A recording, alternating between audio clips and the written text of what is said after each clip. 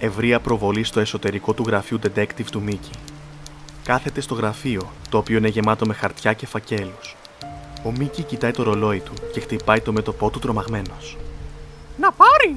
Πήγε κιόλας 6! Δεν θα προλάβανε μες την ώρα μου στο κανάλι! Κοντινό πλάνο. Ο Μίκυ φαίνεται αναστατωμένος. Την έβαψα. Ήθελα να παρακολουθήσω τη μαγνητοσκόπηση του special show της Μίννι. Ο Μίκυ, ενώ είναι αγχωμένος, προσπαθεί να πιάσει το τηλέφωνο πάνω στο γραφείο του, το οποίο ξαφνικά αρχίζει να χτυπάει. Πρέπει να της τηλεφωνήσω πριν!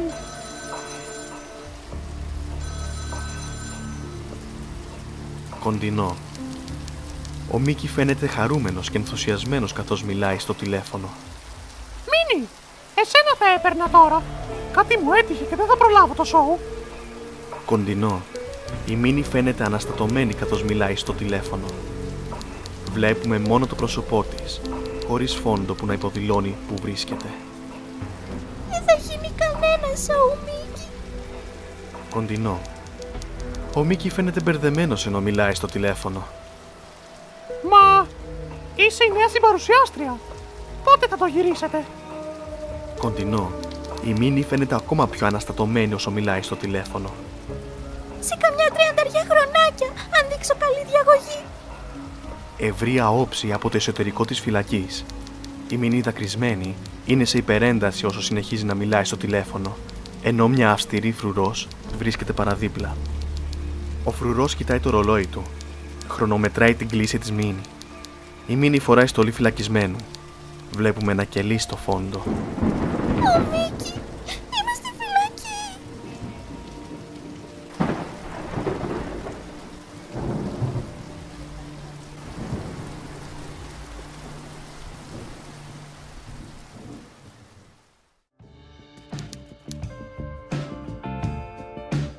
Αυτές ήταν οι πρώτες δύο σελίδες από την ιστορία «Η κάμερα δεν λέει ποτέ ψέματα», η οποία δημοσιεύτηκε στο νούμερο 11 της σειράς Μίκυ Μυστήριο. Τα γράμματα όμως που είδαμε, δεν μου ήρθε έτσι και τα έγραψα, είναι το original αυθεντικό κείμενο όπως το έγραψε η σεναριογράφος της ιστορίας, η Janet Gilbert. Και εδώ πέρα τώρα είναι το ερώτημα, πώς βρέθηκε αυτό το κείμενο στα χέρια μου.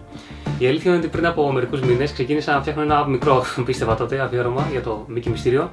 Όμως σιγά σιγά κατέληγε με όλο και περισσότερες πληροφορίες, και τελικά κατέληξα με έναν τεράστιο όγκο πληροφοριών στα χέρια μου, οι οποίες από ό,τι γνωρίζω δεν έχουν δημοσιευτεί όχι μόνο στην Ελλάδα, αλλά και σε κάποια άλλη χώρα γενικά. Είναι πολύ σημαντικό επειδή αυτή τη στιγμή προσπαθούμε νέα γνώση στη διεθνή βιβλιογραφία. Γι' αυτό θα δούμε μέσα σε λίγα λεπτά όλη την πορεία της ερευνάς μου για να την ζήσετε κι εσείς σαν να ήσασταν μαζί μου. Για να εκτιμήσουμε όμως το μέγιστο αυτές τις πληροφορίες, πρέπει να καταλάβουμε και να δούμε τι ήταν ακριβώς αυτή η σειρά, το Μίκυ Μυστήριο. Τον Ιανουάριο του 1995 ξεκίνησε να δημοσιεύεται το Μίκυ Μυστήριο στην Ελλάδα. Αυτή η σειρά ήταν διαφορετική από τις περισσότερες ιστορίες του Μίκυ που γνωρίζαμε μέχρι εκείνη την περίοδο.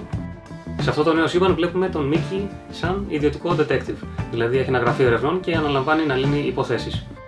Το στυλ αυτών των ιστοριών ήταν τέτοιο που τις έκανε προσιτές όχι μόνο σε άτομα που δεν τους άρεσε ο Μίκυ γενικά σαν χαρακτήρας, αλλά ακόμα και σε άτομα που δεν διάβαζαν κόμικς γενικά. Συνολικά βγήκαν 26 τεύχοι, 100 σελίδων, τα οποία περιείχαν κατά κύριο λόγο δύο ιστορίες το καθένα, οι οποίες ήταν αυτόνομες, ανεξάρτητες μεταξύ τους. Δεν γνωρίζουμε στοιχεία απολύσεων, όμως η σειρά πρέπει να πήγε καλά, αν κρίνουμε από το γεγονός ότι το 2008, δηλαδή περίπου μια δεκαετία αργότερα, είδαμε μια επανέκδοση της σειράς. Είναι ίσως η μοναδική φορά που βλέπουμε επανέκδοση κύρια σειράς Disney Κόμικς στην Ελλάδα. Αυτές οι δύο εκδόσεις είχαν κάποιες μικρές διαφορές, κυρίως στο χρώμα και στη μετάφραση, μιας και η καινούργια έκδοση ξαναδουλεύτηκε από την αρχή. Επίσης, μερικά εξώφυλλα ήταν λίγο διαφορετικά σε μερικά σημεία, όμως κατά τα άλλα ήταν η ίδια σειρά. Ήταν οι ίδιες ιστορίες με την ίδια σειρά, στα ίδια τεύχη που είχαν δημοσιευτεί και πριν. Αυτές οι ιστορίες φαίνονται κοινές εκ πρώτης όψεως μεταξύ τους, όμως αν τις διαβάσουμε προσεκτικά όλες, θα δούμε ότι υπάρχουν κάποιες πολύ μικρές διαφορές. Δηλαδή, βλέπουμε ότι κάποιες έχουν καλύτερο σχέδιο, κάποιες έχουν χειρότερο, κάποιες είναι πιο σοβαρές, κάποιες είναι πιο ανάλαφρες. Δηλαδή, αυτό που καταλαβαίνουμε σαν αναγνώστες είναι ότι πρέπει να φτιάχτηκαν από διαφορετικά άτομα, τα οποία όμως πρέπει να βρίσκονταν υπό κάποια κοινή καθοδήγηση. Ποια είναι όμως αυτά τα άτομα? Στο εσωτερικό των περιοδικών δεν αναφέρει κάποια τέτοια πληροφορία.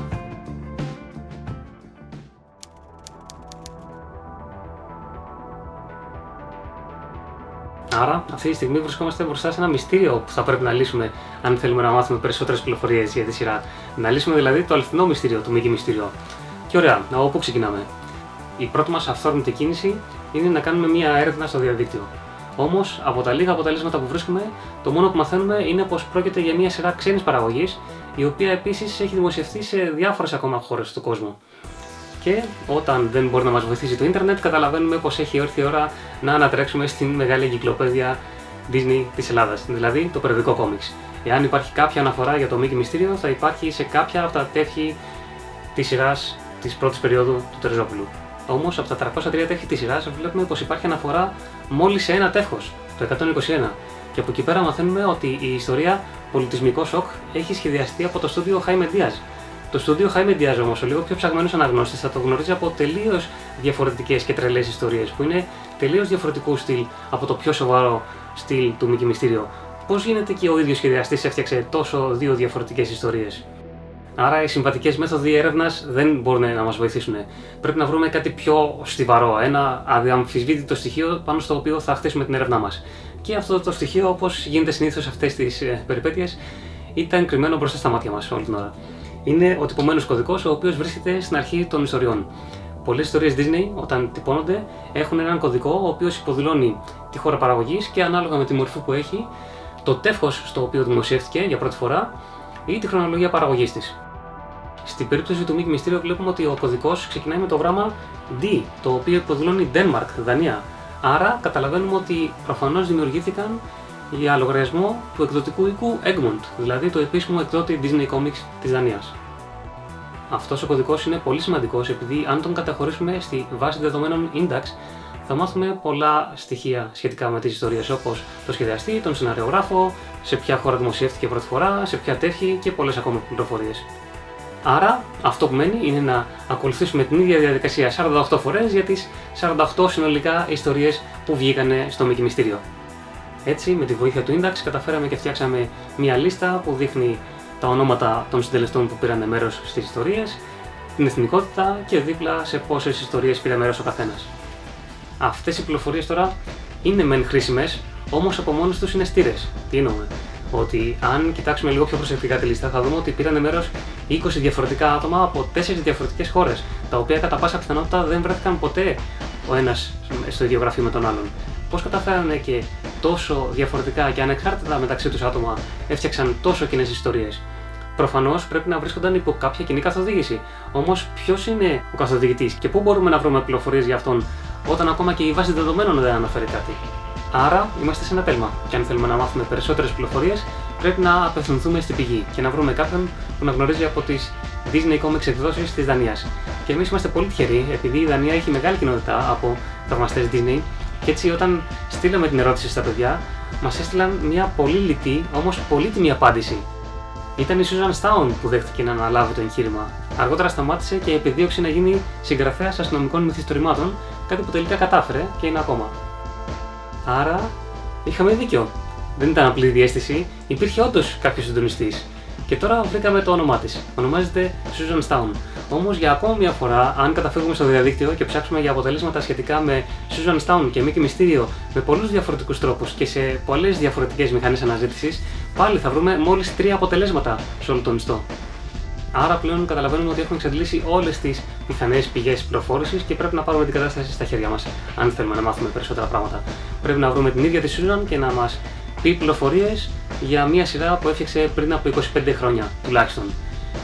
Ακούγεται δύσκολο και όντως μπορεί να ήτανε, όμως τελικά βρήκαμε τη Susan και όχι μόνο αυτό, όχι απλώς τη βρήκαμε και μας έστειλε πληροφορίες, αλλά μας έστειλε και στοιχεία επικοινωνίας για 2 ακόμα άτομα τα οποία ήταν σημαντικά για τη σειρά.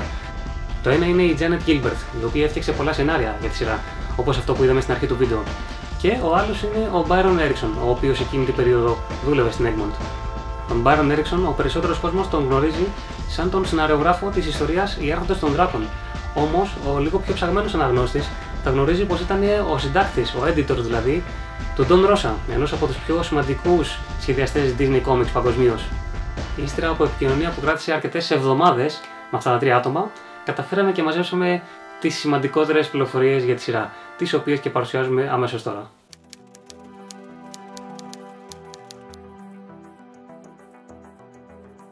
Η Egmont, η εταιρεία δηλαδή που είδαμε ότι ήταν αυτή για την οποία δημιουργήθηκε η σειρά Μίκυ Μυστήριο, είδαμε πως έχει την έδρα στη Δανία.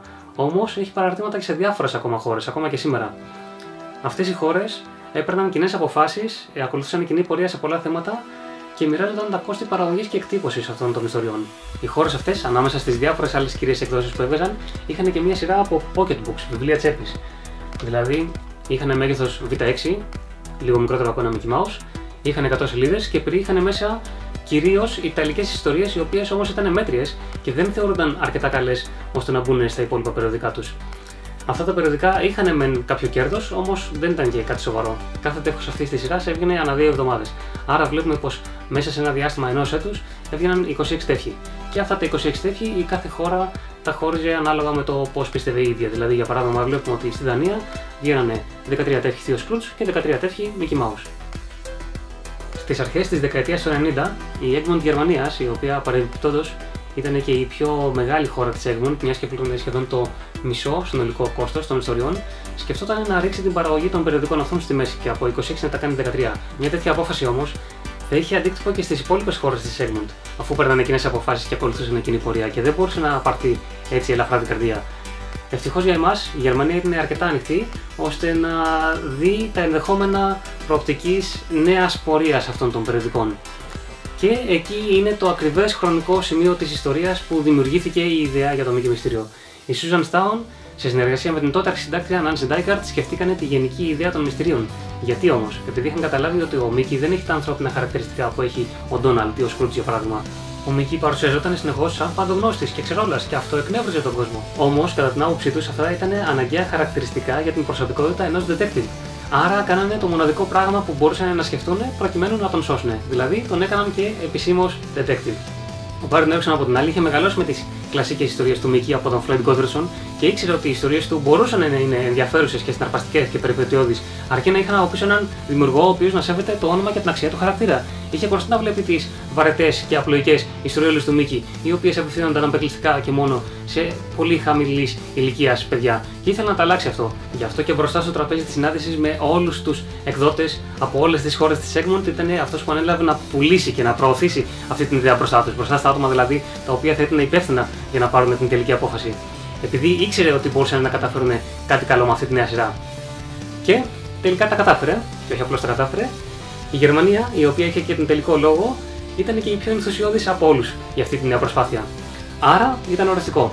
Από τον Ιανουάριο του 1994 θα συνεχίζανε να βγαίνουν κανονικά τα 13 τεύχη Θείο Σκρούτζ, όμως τα 13 τεύχη Μίκυ Mouse θα τα αντικαθιστούσε η νέα σειρά, το Μίκυ Μυστήριο.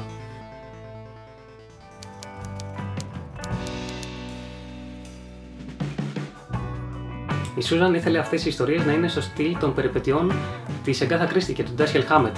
Γι' αυτό και με την βοήθεια του Μπάριν Έρευνας έκασαν και έφτιαξαν έναν βασικό σκελετό, ο οποίος θα έπρεπε να ακολουθείται από όλους τους σχεδιαστές που θα έπαιρναν μέρος στη σειρά. Ο Μίκυ σε αυτές τις νέες ιστορίες, οι οποίες θα μπορούσαν να χαρακτηριστούν σαν μια κατηγορία έβρεσης υπόπτου, θα πρέπει να απεικονίζεται ως ένας μοναχικός αλλά όχι βαρετός detective και θα συλλέγει ενδείξεις μέχρι να βρει τη λύση του περίπλοκου εγκλήματος κατά προτίμηση στην τελευταία σελίδα. Οι ιστορίες αυτές πρέπει να ακολουθούν σχεδόν ενήλικο στυλ, άρα δεν πρέπει να είναι προβλέψιμες και πρέπει να είναι δομημένες με τέτοιον τρόπο ώστε όταν κοιτάμε το τέλος της λύσης του μυστηρίου να είμαστε λίγο μπερδεμένοι για το πώς θα κατάφερε ο Μίκυ να το λύσει, όμως όταν γυρίζουμε πίσω και κοιτάξουμε πιο προσεκτικά τα στοιχεία να πούμε ότι όντως έτσι ήτανε. Από χαρακτήρες τώρα, μία έξυπνη μήνυ μπορεί να χρησιμοποιηθεί αν είναι ανάγκη, ο Γκούφι όμως όχι, επειδή το χιουμοριστικό του στυλ είναι τελείως διαφορετικό από το πιο σκοτεινό και ατμοσφαιρικό στυλ που θέλουν να καταφέρουν σε αυτές τις νέες ιστορίες. Ο επιθεωρητής ο Χάρα επίσης, καλό είναι να μην εμφανίζεται πολύ. Και αν κάποιος δημιουργός τον χρειάζεται, καλό είναι να βάλει τον Μίκυ να μιλάει μαζί του στο τηλέφωνο ώστε να μην εμφανίζεται. Και να τον βλέπουμε κυρίως στο τέλος όταν θα περνάει χειροπέδες στους εγκληματίες. Ο κύριος εγκληματίας, όπως γνωρίζουν πολλοί, είναι το μαύρο φάντασμα.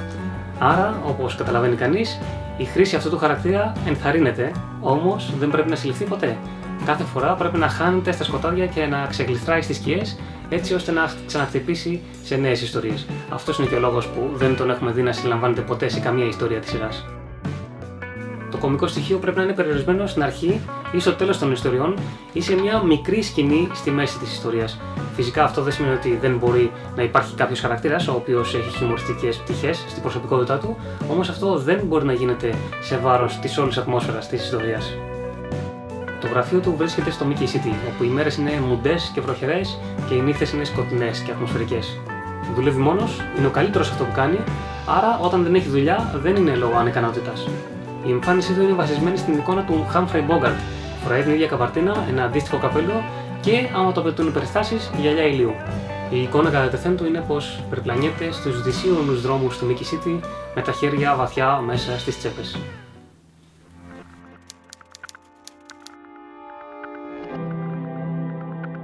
Αυτός ήταν ο πρώτος βασικός σκελετός που δημιουργήθηκε. Όμως οι σχεδιαστές δεν μπορούσαν να βασιστούν σε απλό κείμενο. Θέλανε κάτι πιο απτό, κάτι πιο χειροπιαστό, κάτι ζωγραφιστό για να καταλάβουν το στυλ των ιστοριών. Άρα έπρεπε να φτιαχτεί μια πρώτη ιστορία Μίκυ Μυστήριο. Και αυτή η ιστορία ήταν η Λεγιώνα των Νεκροζώντανων, η οποία δημοσιεύτηκε στο νούμερο 5 της σειράς Μίκυ Μυστήριο. Η ιστορία ξεκινάει με τον Μίκυ να βλέπει την Μίννι να απαγάγεται από πλάσματα τα οποία εκ πρώτης όψεως φαίνεται πως είναι ζόμπι, νεκροζώντανοι. Όπως είναι αναμενόμενο, πάει να την σώσει, δεν τα καταφέρνει, όμως τελικά βλέπει ότι στη συνέχεια δεν έχει κανένας άλλος γνώση για αυτό το γεγονός, ακόμα και η ίδια η Μίννι. Και έτσι ξεκινάει να πιστεύει πως είναι τρελός. Και έτσι σιγά σιγά προσπαθεί να λύσει αυτή την υπόθεση και να βρει ποιος κρύβεται και για ποιο λόγο πίσω από αυτή την ιστορία. Αυτή η ιστορία, όπως και η ιστορία Καταραμένη Detective, η οποία είναι η δεύτερη ιστορία του τεύχους, γράφτηκαν με τη βοήθεια του Έντουαρντ O'Connor, ο οποίος δεν υπάρχει σε καμία βάση δεδομένων. Αυτό μας εξήγησε η Σούζαν ότι έγινε για γραφειοκρατικούς λόγους και ότι δεν υπάρχει το όνομά του για κάποιους σκοπούς τους οποίους εμείς δεν γνωρίζουμε. Όμως εμείς πρέπει να το διορθώσουμε, γι' αυτό και αναφέρουμε το όνομά του εδώ πέρα. Όμως, πίσω στην ιστορία, στην πρώτη ιστορία που δημιουργήθηκε, η Λεγιώνα των Νεκροζώντανων, με το που την τελείωσαν, απομόνωσαν ορισμένα χαρακτηριστικά καρέ και πρόσθεσαν σημειώσεις για τους σχεδιαστές ώστε να καταλάβουν το όλο στυλ. Για παράδειγμα, το γραφείο του Μίκυ έπρεπε να έχει πολύ συγκεκριμένη δομή, η οποία να είναι ίδια σε όλες τις ιστορίες, ανεξάρτητα τον σχεδιαστή. Βρίσκεται στον τελευταίο όροφο μιας τετραόροφης πολυκατοικίας, η οποία, αν και είναι υψηλή, παρουσιάζεται μικρή ανάμεσα στους υπόλοιπους ουρανοξύστες που βρίσκονται στο κέντρο του Μίκυ City. Απ' έξω υπάρχει μια σκάλα, η οποία λειτουργεί σαν έξοδος κινδύνου και οδηγεί σε ένα μικρό δρομάκι. Το γραφείο του είναι παλιό, όμως έχει εξοπλισμό τελευταίας τεχνολογίας. Κάτω από το φεγγίτι βλέπουμε έναν μαυροπίνακα, ο οποίος χρησιμεύει για να γράφει τα στοιχεία που βρίσκει στις περιπέτειες του, ενώ ακριβώς από δίπλα βλέπουμε πως βρίσκονται κατά σειρά μια τηλεόραση, ένας υπολογιστής και ένα μηχάνημα φαξ. Λίγο πιο δίπλα βλέπουμε ότι υπάρχει ένα ντουλάπι στο οποίο βάζει τα έγγραφα από τις υποθέσεις που αναλαμβάνει, ενώ ακριβώς απέναντι βλέπουμε την πόρτα του, η οποία έχει ένα αδιαφανές τζάμι. Όσον αφορά τώρα το εσωτερικό του κτηρίου, βλέπουμε ότι ο διάδρομος ανάμεσα στα διαμερίσματα έχει σκάλες και έναν παλιό ελκυστήρα. Οι σκάλες, οι οποίες βρίσκονται στα αριστερά, οδηγούν στο μικρό δρομάκι στο οποίο οδηγούσε και η είσοδος κινδύνου. Ενώ η κεντρική είσοδος, όπως ήταν αναμενόμενο, είναι σε πολύ πιο κεντρικό σημείο. Αν και έκαναν πολλές αλλαγές στο νέο αυτό σύμπαν του Μίκυ, αποφάσισαν το αμάξι του να είναι το ίδιο, όπως ήταν σε όλες τις προηγούμενες ιστορίες, δηλαδή το 113. Ένα μικρό κάμπριο που φαίνεται πως ίσα ίσα τον χωράει. Ο επιθεωρητής ο Χάρα επίσης παραμένει επικεφαλής της αστυνομίας του Μίκυ City, δεν είναι χαζός, όμως δεν μπορεί να αναλάβει να λύσει τα περισσότερα από τα πολυσύνθετα εγκλήματα τα οποία αναλαμβάνει να λύσει ο Μίκυ. Και φυσικά, ο μεγαλύτερος αντίπαλος του Μίκυ είναι το μαύρο φάντασμα και πρέπει να απεικονίζεται πάντα σαν μοχθρό και δολοφονικό. Πρέπει να χάνεται στις σκιές και όταν περπατάει πρέπει να φαίνεται σαν να αιωρείται.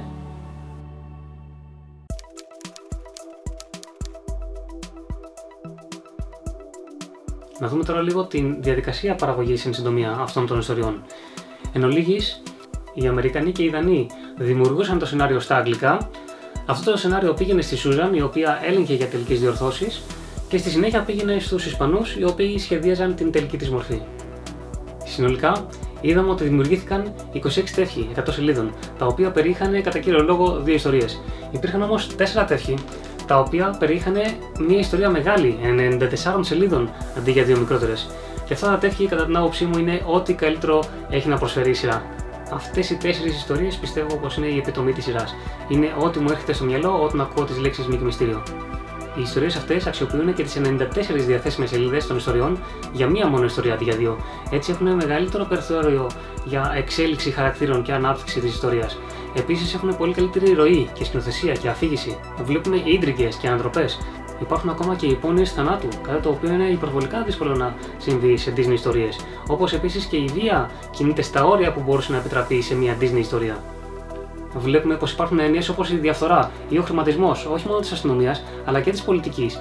Έννοιες δηλαδή, τις οποίες θα καταλάβουμε ένα παιδί, όμως μπορούν να γίνουν ακόμα πιο κατανοητές και να εκτιμηθούν πολύ περισσότερο από άτομα μεγαλύτερης ηλικίας. Και όπως ήταν αναμενόμενο, το μαύρο φάντασμα σε αυτές τις ιστορίες είναι καλύτερο από ποτέ. Και εμφανισιακά, αλλά και σαν χαρακτήρας βλέπουμε ότι είναι πολύ πιο βίαιος, πολύ πιο παντοδύναμος, πολύ πιο πανίσχυρος και κουνάει τα νήματα από το υπόβαθρο χωρίς να θέλει να μπλέκεται ο ίδιος στη βρώμικη δουλειά. Οι ιστορίες αυτές είναι το πολιτισμικό σοκ, ο νόμος του μαύρου χρυσού, τα διαπλεκόμενα συμφέροντα και η υποχθόνια απειλή, οι οποίες δημοσιεύτηκαν στα τεύχη 6, 16, 20 και 22 αντίστοιχα. Όλες αυτές οι ιστορίες είναι γραμμένες από διαφορετικό σεναριογράφο, κάποιες δηλαδή, όμως έχουν όλες ένα κοινό γνώρισμα. Είναι σχεδιασμένες από το στούντιο Χάιμεντίας της Αργεντινής που είδαμε προηγουμένως. Όμως, σύμφωνα με το Index, πλέον γνωρίζουμε τον ακριβή σχεδιαστή των ιστοριών αυτών. Και αυτός είναι ο Χωσέ Μασαρόλη, ο οποίος εκείνη την περίοδο δούλευε στο στούντιο της Αργεντινής. Έτσι εξηγείται για ποιο λόγο όχι μόνο η ιστορία πολιτισμικό σοκ, αλλά και όλες οι υπόλοιπες ιστορίες του δημιουργού είναι τελείως διαφορετικές από το πιο τρελό στυλ που είδαμε προηγουμένως από το υπόλοιπο στούντιο. Επειδή προφανώς φτιάχτηκαν από δύο διαφορετικά άτομα, τα οποία απλώς έτυχε να δουλεύουν στο ίδιο στούντιο. Οι ιστορίες αυτές όμως γίνονται ακόμα πιο εντυπωσιακές αν αναλογιστούμε ότι ήταν από τις πρώτες ιστορίες που έφτιαξε για την Disney γενικώς. Ήταν από τις πρώτες του δουλειές. Αυτό βέβαια δεν σημαίνει ότι ήταν αρχάριος. Είχε δουλέψει ήδη σε παλιότερα κόμικς και όχι μόνο χιουμοριστικού, αλλά και πιο ατμοσφαιρικού στυλ, σαφέστατα επηρεασμένα από το στυλ του Hugo Pratt, του δημιουργού του Corto Maltese.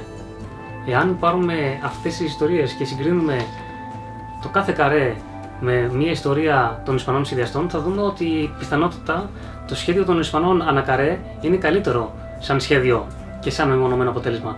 Όμως οι τέσσερις αυτές ιστορίες του Μασαρόλη έχουν καλύτερη ροή και αφήγηση και σκηνοθεσία. Ο Μπάρον Έρξον εικάζει πως αυτό έγινε επειδή οι Αργεντινοί μεγάλωσαν έχοντας στη διάθεσή τους τα καλύτερα κόμικς για διάβασμα και έτσι μεγάλωσαν καταλαβαίνοντας καλύτερα τη γλώσσα της τέχνης των κόμικς, σε αντίθεση με τους αμιγώς Ισπανούς σχεδιαστές, οι οποίοι μεγάλωσαν πιο απομονωμένοι και ήταν εκτεθειμένοι κυρίως σε ισπανικά κόμικς, τα οποία είχαν πολύ περίεργη ή και μερικές φορές καθόλου αφήγηση, κάτι το οποίο χρειαζόταν το Μίκυ Μυστήριο.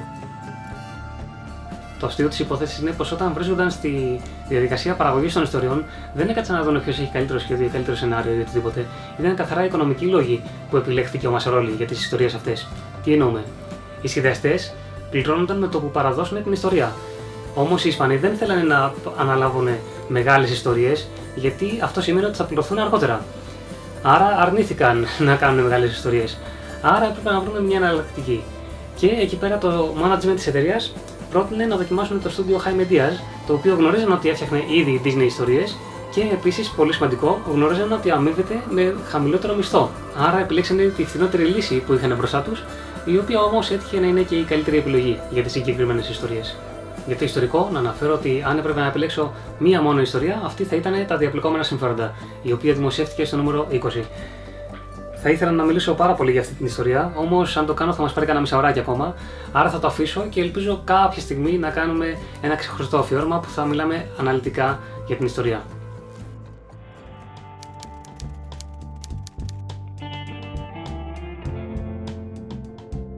Μέχρι στιγμής μόνο καλά λόγια έχουμε πει για τη σειρά, δεν έχουμε πει κάτι αρνητικό, όμως βλέπουμε μόνο 26 τεύχη.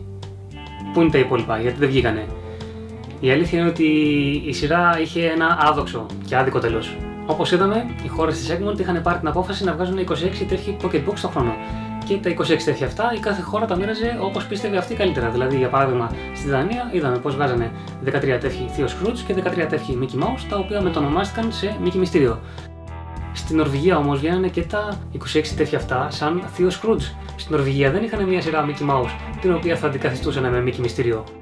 Ο συντάκτης στη μεγάλη συνάντηση που έκαναν αποφάσισε ότι δεν πειράζει και προφανώς θα αντικαθιστούσαν τα μισά περιοδικά με το Μίκυ Μυστήριο. Ναι, όμως αυτό που δεν είχε υπολογίσει είναι το πώς θα πουλούσαν αυτά τα περιοδικά. Και αυτό έπαιξε πολύ μεγάλο ρόλο, επειδή από ό,τι φάνηκε ένα πολύ μεγάλο ποσοστό των πωλήσεων ήταν μέσω συνδρομών. Αυτό γιατί μας ενδιαφέρει, επειδή ο συνδρομητής δεν τον ενδιαφέραν αυτά τα γραφειοκρατικά θέματα. Αυτός ήξερε ότι πληρώνει τώρα και θέλει μέσα σε ένα χρόνο να πάρει 26 τεύχη μια συγκεκριμένη σειρά. Τώρα όμως, 26 τεύχη αυτής της σειράς δεν βγαίνανε. Βγαίνανε μόνο 13. Και τα άλλα 13 ήταν μια άλλη νέα ξεχωριστή σειρά, η οποία δεν τον ενδιαφέρε άμα είναι καλή ή όχι. Αυτός ήξερε ότι είναι διαφορετική από αυτό που πλήρωνε. Ο μόνος τρόπος για να πάρει ο Νορβηγός αναγνώστης, 26 τεύχη τώρα, ήταν να περιμένει 2 χρόνια αντί για 1. Και έτσι έκαναν όλες τις συνδρομές διετής αντί για ετήσιες. Άρα, όπως ήταν αναμενόμενο, όταν κυκλοφόρησε το Μίκυ Μυστήριο στην Νορβηγία, έγιναν μεγάλα παράπονα και τα παράπονα ήταν τόσο πολλά που ο Νορβηγός συντάκτης άρχισε να παίρνει πίσω τα λόγια του, άρχισε να βρίσκει διάφορες προφάσεις, να λέει ότι η σειρά δεν είναι καλή, έκανε παράπονα για την ποιότητα των ιστοριών. Άρχισε να λέει ότι ποτέ δεν συμφώνησε στην παραγωγή τους, κάτι το οποίο προφανώς δεν ισχύει, γιατί στη συνάντηση εκείνη υπήρχαν και άλλοι μάρτυρες, οι οποίοι λένε το αντίθετο. Και γενικά άρχισε να ασκεί πιέσει στους Γερμανούς για να ακυρώσουν τη σειρά. Κάτι το οποίο τελικά κατάφερε, επειδή οι Γερμανοί κατάλαβαν ότι είναι πολύ πιο εύκολο να ακυρώσουν τη σειρά από το να έχουν έναν μόνιμο βραχνά που να τους ακολουθεί συνέχεια με την κρίνια και τη μουρμούρα του. Το Μίκυ Μυστήριο ξεκίνησε να δημοσιεύεται για πρώτη φορά στις χώρες της Egmont από τον Ιανουάριο του 1994 και η απόφαση για να ακυρωθεί πάρθηκε τον Αύγουστο της ίδιας χρονιάς, του 1994.